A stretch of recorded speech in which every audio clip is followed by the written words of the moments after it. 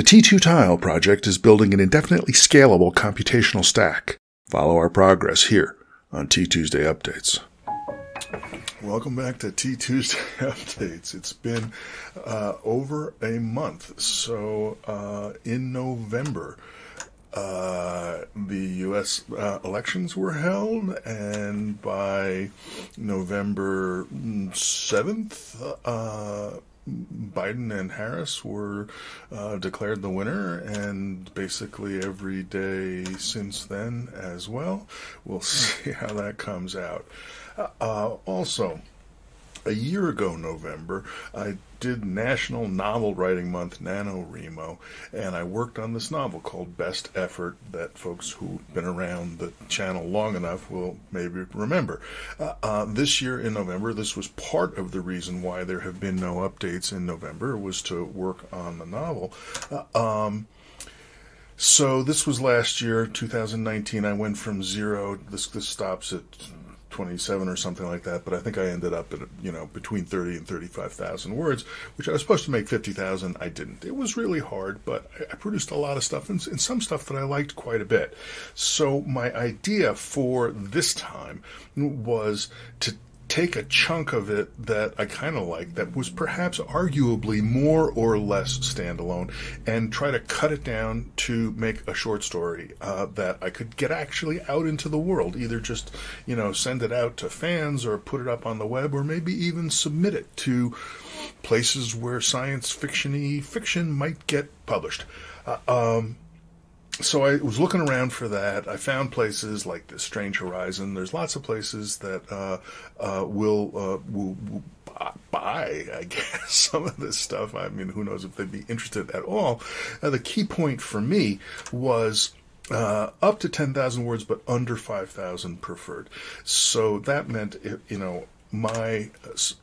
is my NaNoWriMo for November 2020, which is starting from over 30,000 words and going for 5,000. So that's the dotted line down there on the bottom. I got to 10,000. So from one point of view, I could just immediately say, hey, I'm done, and ship it off. But it doesn't work the way it's currently constructed. It doesn't work standalone. And it's got a lot of stuff that needs to go out. And so now my NaNoWriMo, or the latter part of it, because I was doing other things, is not about trying to create more words. It's trying to get rid of words. And I am so much more comfortable getting rid of words than I am generating words. So now my fit line is going down.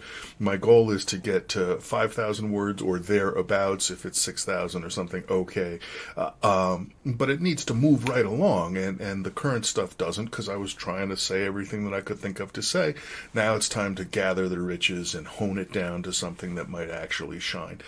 So this, I feel like, even though I really only spent a couple of days on it at the end here, I feel like this is the sort of thing that I could spend an hour or two on a day, or several hours a week over multiple times, where, or after my brain's pickled from trying to write code or whatever it is, I could go boil some words out of this thing. We'll see. It probably won't be that simple, but that's the way it's feeling now. So I'm hoping, I'm not going to put a specific date on it, but I'm hoping that it can actually boil this down to something that we could send off to Strange Horizons. They don't even take submissions again until the end of January or something like that. So, we shall see. That's the Nano Short Story Mo, or the Nash Short Mo, whatever. You get the idea. So that was that aspect of it. In addition, 7 years ago, almost, I made this video called The Computer Universe, an introduction to classical hyperspace, just to try to get a bunch of the ideas out about how it seems to me the computational and the relationship between computing things and living things could be useful as far as a way for people, not just super nerds, not just people that are actually keyboard masters of digital computers, but people who are just interacting with other people and trying to get through the world as best they can. And So did that first round of it, used a bunch of chili peppers as an example and so forth, and ended up at this idea of a high-dimensional bit vector, a group of zeros and ones, that represents a coordinate, a fix in hyperspace. That was not supposed to be the end of the introduction to classical hyperspace. That was just part one. There was supposed to be part two about hyper subspaces and force fields, wormholes, all kinds of things, and it never happened.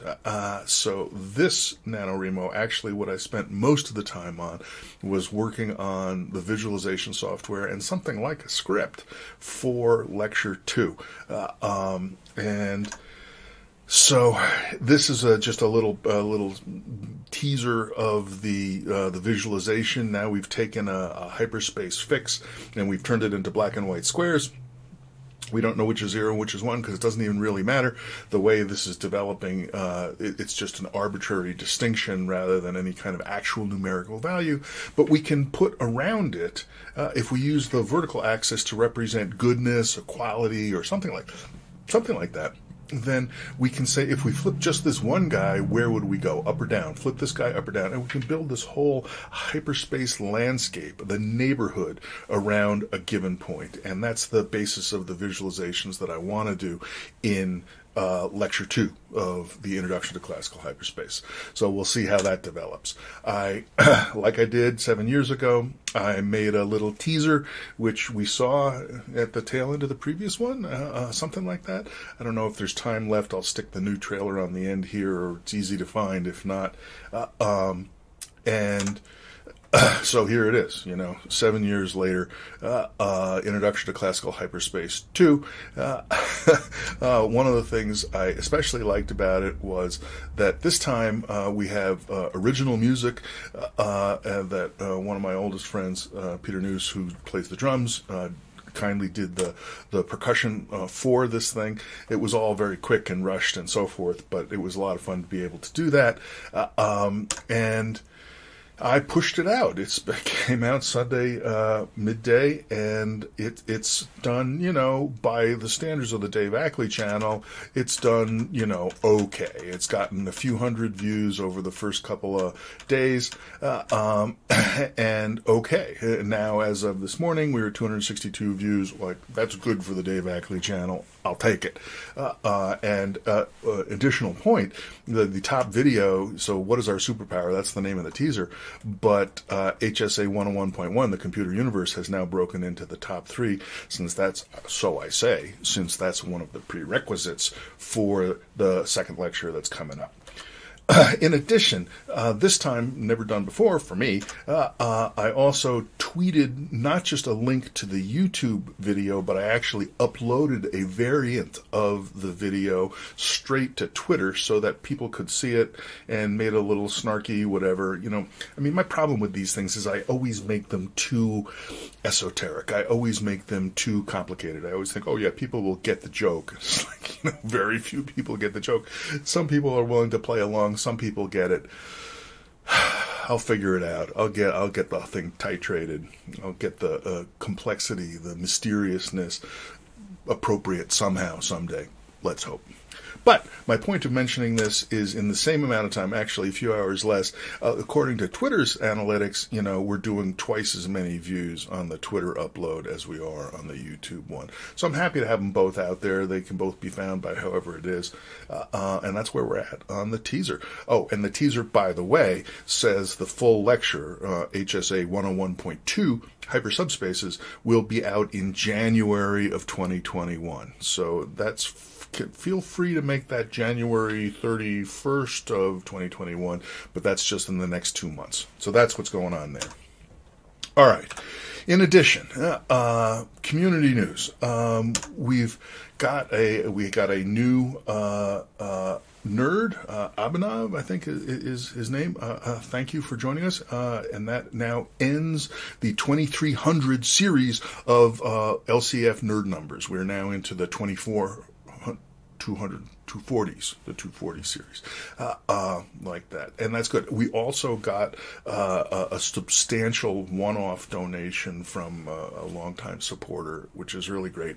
Enough that, with all of these little bits and pieces put together, we may actually be developing a little bit of room to think about doing something, whether that means, buying a bunch of cameras to try to figure out how to record this thing, assuming the grid ever comes together, or perhaps organizing some kind of virtual workshop in 2021 for folks who are interested in this stuff. I don't know. Do you have any ideas? It's not a ton of money, but it's more than nothing. So that's all very exciting. We also have monthly supporters. You guys are fantastic. Thank you, everybody. Thank you, everybody. Thank you so much. All right. In addition, Luke dropped this link to a YouTube video in the Gitter, in our chat room for the T2 tile, that, says it has before and after diagrams similar to Splat. I took a look at it, and it was very cool. It was this thing called Color Code by this guy, Murillo Polizzi, I don't know how to say it, I'm sorry, that was very cool. It was very much like Splat, where the idea was that you would take, it was this little screen. It looked kind of like, a little, one of those, I don't even know the names of these video game console things that people use. They're all after my time, but I recognize the Flynn from Adventure Time there. And you write rules that just match colors to colors. If you see this color pattern, you can replace it with that color pattern, and so forth. And it was very cool. And I laid a comment. It's like BMO, that's a guy from Adventure Time, meets BitPicked, which is this system for graphical rewrites, for diagrammatic reasoning by George Furness, that goes way back. That was 1998. He was writing papers and doing work about it for 10 years, if not more. And you'd have stuff like this that just looks like direct pictures, and then using rewrite rules, you could have things happen like they would fall down and they would stand up perfectly because there was no noise in the picked universe unless you put it in yourself. And also, George Furness, in addition to being a super genius, he's a great friend of mine, so that was nice too. All right, and after Luke, we left comments in there. Murillo showed up in the chat, and he's been interacting with Andrew and Luke and everybody over the last couple of days, and it's really been great. And for me, finding another person, finding another kindred spirit out there. Like, everybody talks about how the internet lets you find your audience no matter what it is. But, when it comes, it's not just a flood. It doesn't have to go viral to have each person that finds it feel like, wow, this is really cool. I'm really happy that Murillo, sort of found our little Rebel Alliance, our little community, and has been contributing stuff and, implementing stuff like from BitPicked in his color code variations like that. It's all very cool. So, and there's his webpage like that. So Murillo, welcome. And that's it. So, conspicuously missing from this summary is, where is the code on the tiles? Where's the grid at? And so forth. I really took a month off as far as all of my deepest fears. Have been sort of hanging over me the whole time. And I'm going to label them all specifically to take their power away, or try to. So there's intertile events. We've been looking at this for months, and there's bugs in the intertile event system. I don't know how deep they go as far as, is this just an easy little thing that once it's found, it's going to be a 2-byte or a 2-line fix, or is it going to be a whole redesign? I don't know. But there's bugs at the MFM level, the upper level, where we have atoms moving around and doing all these events. There's also bugs at the Linux kernel module level. Those scare me even more, because when the kernel panics, I lose my log files. So far, I have had very little success localizing what's going on when those bugs hit. And, there's just this thing, so Xeno's debugging, right? That, every time you solve one bug, there's still another bug, but it takes twice as long to find it. And you find that one. And so the prospect of actually reaching correct gets further and further away. Now, it starts to come home to me that I actually understand that, at some level, best effort it also includes bugs. It's not just hardware problems. And, it could be that we're going to say, no, you got to live with these things. You need to write your atom code, your molecule code, so that, a hunk could get punched out of the middle, like a whole tile's worth might reboot. And your computation, any given piece of it might get torn up. But your whole larger computation, something that's much bigger than a single tile, needs to survive. And I think that's probably an important transition to get to. That, when I think about things like the swap lines and all the stuff that I've been talking about, that I talked about in the A-Life Lightning talk a couple of months ago,